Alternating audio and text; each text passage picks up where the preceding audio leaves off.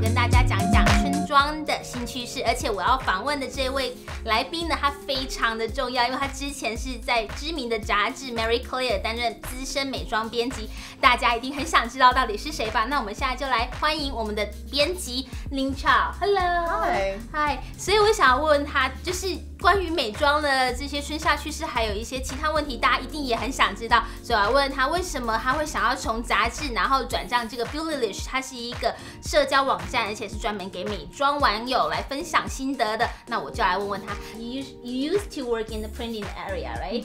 So what makes you to move from not only from East Coast to West Coast, but also move from the printing to the digital media? Well, obviously the weather is much better on the West Coast, right? I mean, you have the sunshine in California, and I think the big difference between working in magazines and working in the online community is that, first of all, you can interact with all of your readers. So it's not even that you're having people who are just looking at your stories and, thinking their own thoughts, but they can respond to you immediately. You talk about a mascara that you love, and then people can write back and be like, oh, that's my favorite too, or I don't like that one, I actually like this one instead. So I really like the interaction that I can have now with the people who are reading my stories. I see. 所以刚才宁他刚才说，不仅说这西岸天气比东岸好很多，而且这些社交网站它最重要的就是说，你可以跟这些读者有及时的互动。所以当你分享了一个睫毛膏很好用的时候，可能马上有一个 user 他跟你说，哦，真的我也有这个睫毛膏，非常的好用。那这个及时的互动性就是 digital media 跟 printing 最大的不同。那我想要知道啊，像现在我也是一个美妆部落客，那我想知道像这些美妆部落客，不知道对美妆产业有什么影响 ？So Ning, I know there's a lot of famous bloggers like they are especially focused in the beauty. Yes. So what these bloggers and the website has the effect for the beauty industry? Well, I think the power of these websites that are beauty oriented is that makeup companies are actually taking a lot of advice and opinions that are coming from bloggers and from just, everyday women. Before it was always just, the editors giving feedback, or, sometimes they had makeup artists who could give feedback, but now it's that every woman can get feedback. 所以他刚才说了，就是说以往呢，通常都是专家啦、化妆师啊这些人，他在分享他的意见，然后写这些产品心得。可是这些 blogger 呢，他是就像你生活中平常的朋友，所以你会觉得说比较真实，因为这些人就是真实的存在这个社会上，而且他们看的观点也会跟你一样。那大家也想知道，身为资深美妆编辑，不知道他有没有什么最喜欢的品牌或是最喜欢的产品？因为常常我知道他们真的见识过很多产品和品牌，那当然他们一定会有一些他们特别喜欢的东西。那现在就来问问他吧。So Ning, as a beauty editor, you must be known a lot of products and brands. Could you tell us what is your favorite brand or what is your favorite product? Well, I brought some of the products that I'm wearing right now. Cool. In my pen case. So let's see what we have here. So this is my absolute favorite mascara. It's the Kanebo Sensai 38 Degrees Lengthening and Separating Mascara. And what I really love about it is that if you open it up,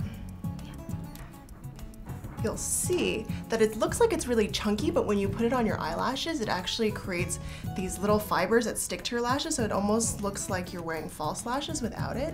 And the amazing thing is that it's called 38 degrees Celsius because that's the temperature that the mascara comes off. So, all day long it's wearing, but once you take a shower, the mascara comes off. So this is waterproof.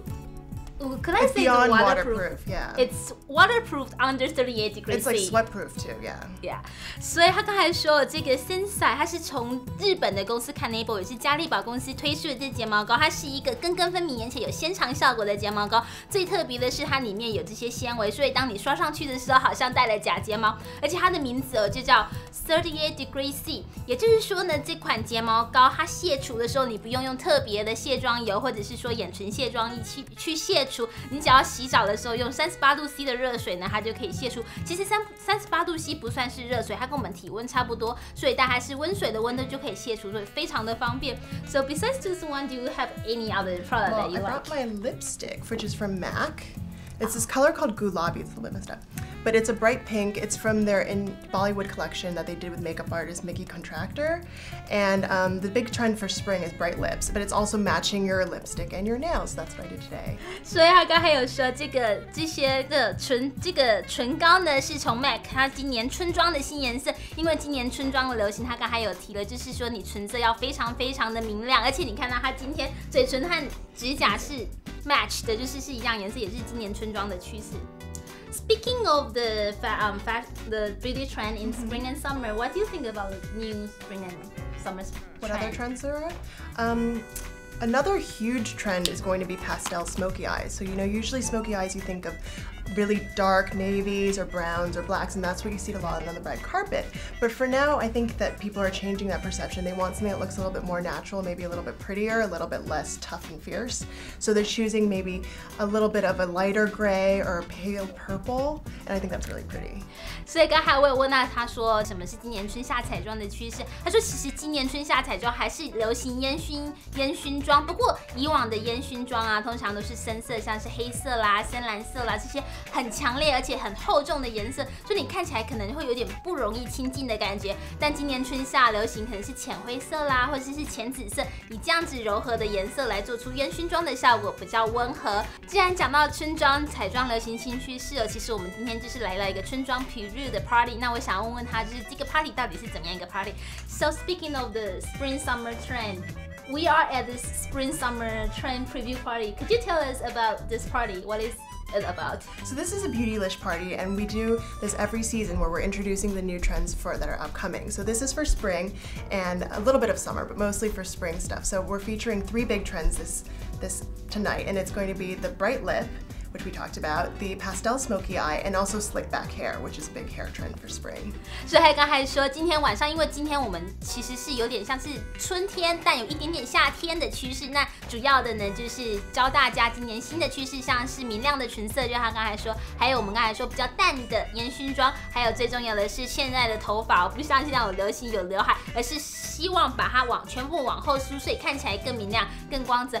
而且我们知道，像您啊，他是从杂志来了 Beautylish， 他担任的这个角色是 Beauty Director， 所以我想要知道他未来想要在 Beautylish 做出一些什么事情。So Ning, as a Beauty Director, what do you have to do? I mean, what is your bright image for Beautylish? Well, my dream for Beautylish is to create more of an editorial voice. So right now we're creating a lot of content for the site. So things like reviews for products, you know, we're doing a lot of Fashion Week backstage information on how to do the hair and makeup, a lot of like celebrity interviews of what they do. So it's going to be a lot of exciting new content for Beautylish. 所以他说他希望未来可以帮 Beautylish 这个网站呢建置更多的内容，更多像是从 Fashion Show 后台啊那些法妆怎么做成的，还有更多专家或者是说明星的采访，主要的就是丰富这整个网站的内容。那我们今天谢谢宁朝接受我们的访问 ，Thank you. You're welcome. Thank you.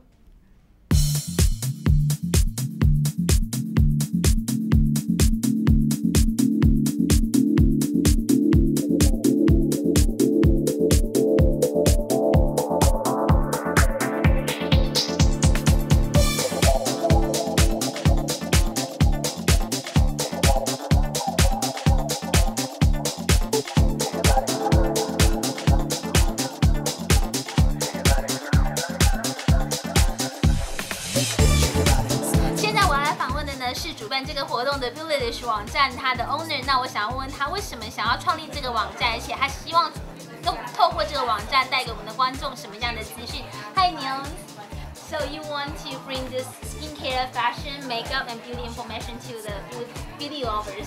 Yes, that's right. We saw what was happening on YouTube with so much popularity of the YouTube gurus like Michelle Phan and many others, and we just wanted to create an easier way for them to be able to connect with women like themselves. Would you say that the next stage of the beauty industry is all happen on internet?